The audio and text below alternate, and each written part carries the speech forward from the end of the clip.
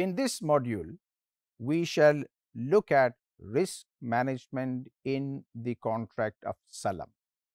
We have studied salam already and we defined it as a contract, as a sale contract in which the delivery of the commodity which is sold is actually on a future date. The price is paid upfront and the delivery of the commodity takes place on a future date, maybe 30 days, 60 days, 90 days, or more or less. In case of salam, risk of inability to deliver the commodity on the future contracted date is a possibility. And because of that, there is a risk attached with the contract of the salam. If the commodity is not available, the risk of loss of revenue income for seller is inevitable. How? If the commodity is not available and the seller has to deliver the commodity to the buyer, then he or she will have to find the commodity from somewhere, and there is a possibility that the seller will have to buy the commodity for a higher price. If that doesn't happen, then the whole transaction would have to be cancelled, and the seller who was looking for some kind of benefits from this transaction, those benefits would not accrue in case there is a possibility of ending up with a loss. The solution to this in Islamic banking and finance is offered by a salam parallel salam structure. So, in this case, there is one salam arrangement, and in parallel to this one, there is another salam transaction, and both these salam transactions together, they minimize the risk of doing business by the help of salam. Let us look at the basic structure of a salam transaction. We have already looked into it, but it's always a good idea to relook at the things because it helps us in learning and understanding the concept more effectively. So, we have a salam seller and we have a salam buyer. Someone would like to buy a commodity for a variety of reasons. The buyers in this case, they are looking for a commodity in future. However, by way of salam, they want to make sure that the commodity in future is available to them. So, this salam buyer pays the price of the commodity now at T1, and the salam seller is actually required to deliver the commodity on a future date. In this case, we are saying T90. T90 means after roughly 3 months or 90 days. So, this is a basic salam structure. Now, at T90, the commodity may not be readily available in the market, and that is the basis of risk we have talked about. So, what could be done? In that case, this party, which was salam seller, now we call it salam seller 1. So, this transaction between salam buyer and salam seller would be called salam 1. So, this salam seller 1 would enter into another salam transaction with a third party in such a way that in this second salam, salam seller 1 is actually salam seller, a salam buyer 2, and the third party is salam seller 2. In the first transaction, there was this price P1, which was the salam price 1. In the second salam, between the salam buyer 2 and salam seller 2, the price is P2. In this way, the salam seller 1 would be able to procure or would be able to at least ensure that the commodity is available at T90 for him to deliver it on to buyer 1.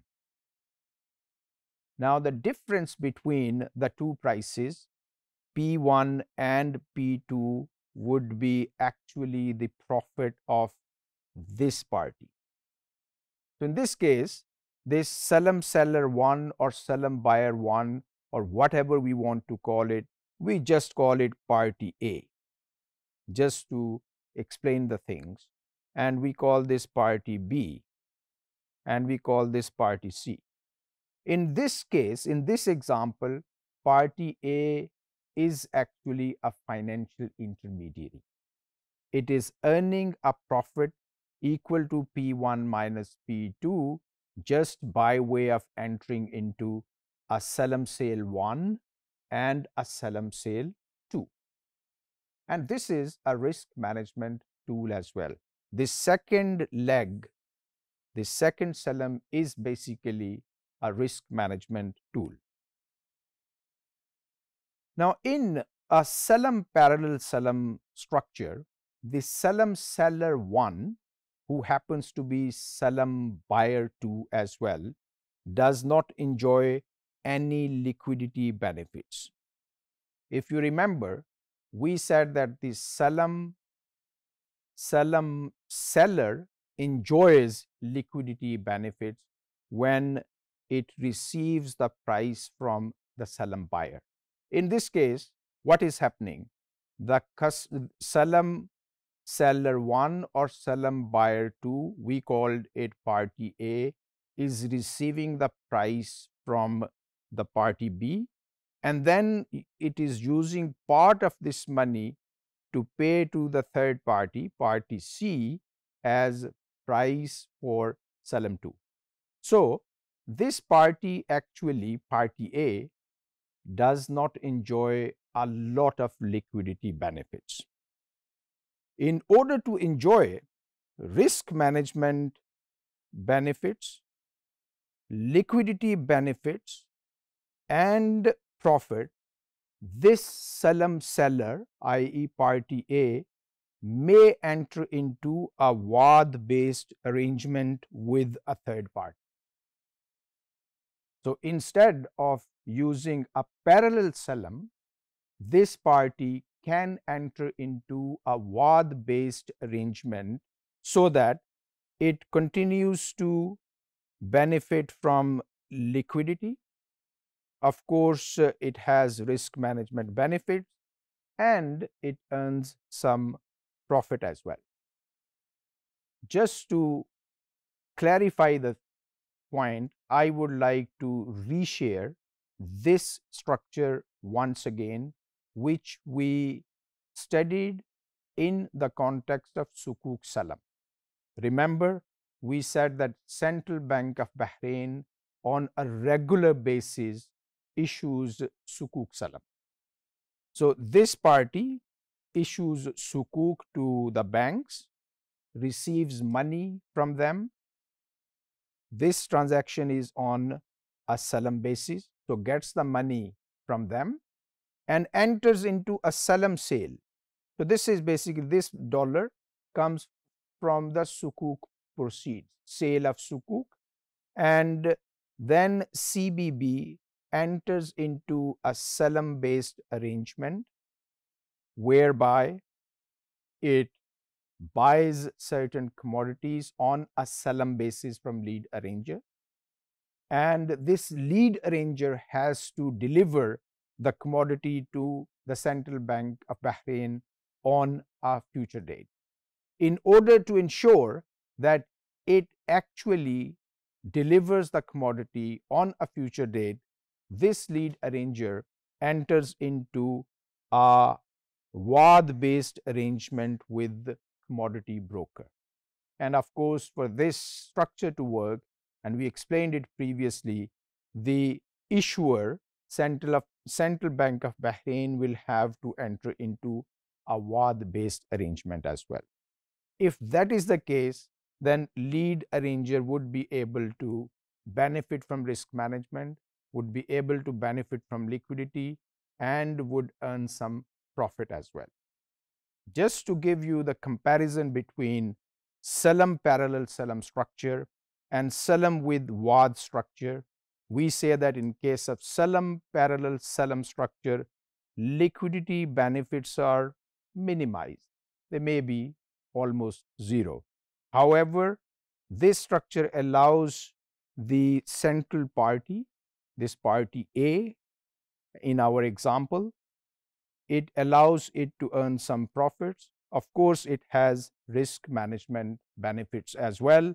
Salam with WAD could be a preferred choice because it gives liquidity benefits, it offers an opportunity to earn profit, and of course, it is a very good risk management tool.